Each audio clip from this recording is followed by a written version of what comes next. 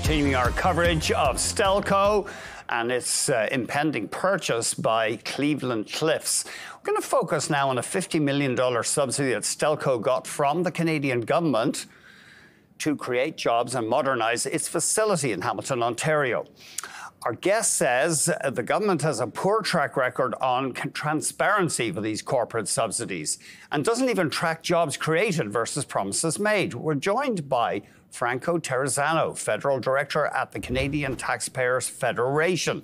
Thanks very much for joining us. And this is a handy reminder. So $50 million went to Stelco. At least some of that now will benefit a U.S. company. Well, I think this is just more proof that the government's addiction to corporate welfare is a bad gamble for Canadian taxpayers. And, you know, I think a lot of Canadians will see this news today and they'll be rightly frustrated about the $50 million handout that happened a handful of years ago and wonder, you know, what's going to happen with that money for taxpayers. But, you know, I don't think today's announcement is the real issue. I think the root of the problem happened back in 2019 when the Trudeau government made the decision to hand Stelco $50 million. Because at the end of the day, if this company or any other company wants to upgrade its own facilities, it should use its own money, not rely on a handout from taxpayers. And as we fast forward today, we see the federal government, which is now more than $1 trillion in debt, continue to put taxpayers on billions of dollars on the hook for billions of dollars in corporate welfare, all while raising taxes on ordinary Canadians and many Canadian businesses. An interesting point you make here is the difficulty of finding out what benefit did we really get for these billions, if you add them up, in subsidies.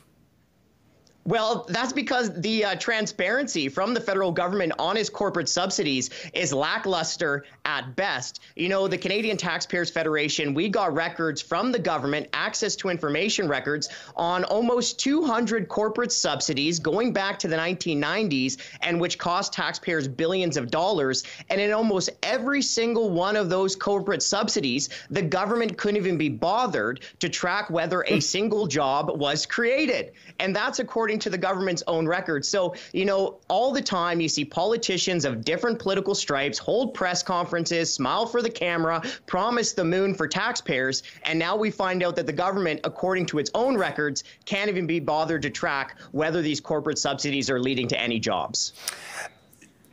What about if these projects do lead to less pollution? I mean, there's a benefit for the community as a whole if that happens. Well, okay, but the problem is that just because a company utters the word green, it doesn't give the federal government a blank check to give tens of millions or tens of billions of dollars over to private corporations. I mean, if the government wants to attract investment across the board, including for green technologies, then the way it should be doing that is by cutting taxes and cutting the regulation that makes it harder to start a business in Canada and to succeed.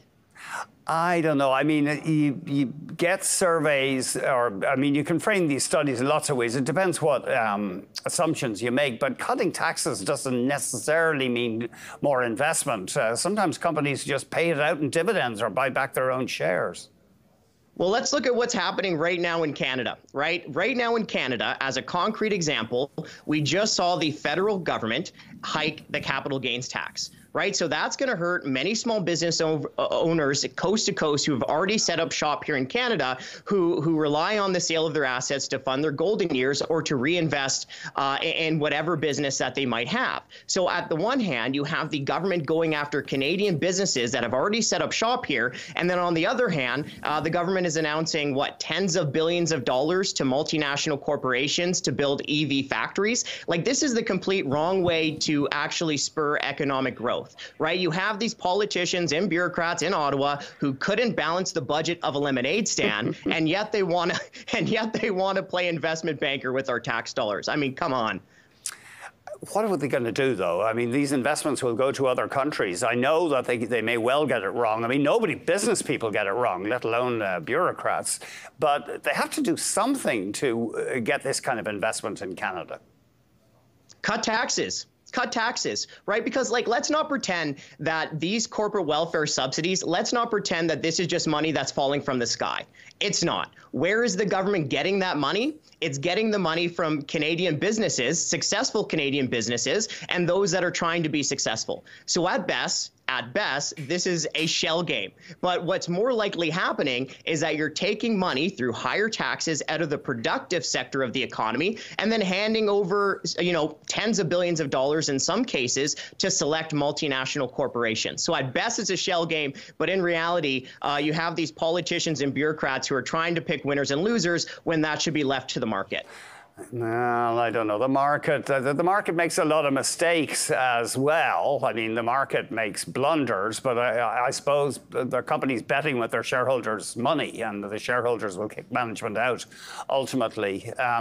One last thing, and what about this argument, though, that the States is giving out big subsidies for electric vehicle batteries, for electric auto plants? Are we not forced to match it to some extent? Well, one lesson that I learned from my parents in grade school is just because your friend does something silly doesn't mean that you should be doing something silly as well. And, a lot of Canadians, both individuals and businesses, are going through a tough time. A lot of Canadians want to succeed. And at the end of the day, we've seen a lot of tax hikes coming from the federal government. And if the federal government wants to encourage our economy, it should cut red tape, cut taxes, and cut out this corporate welfare.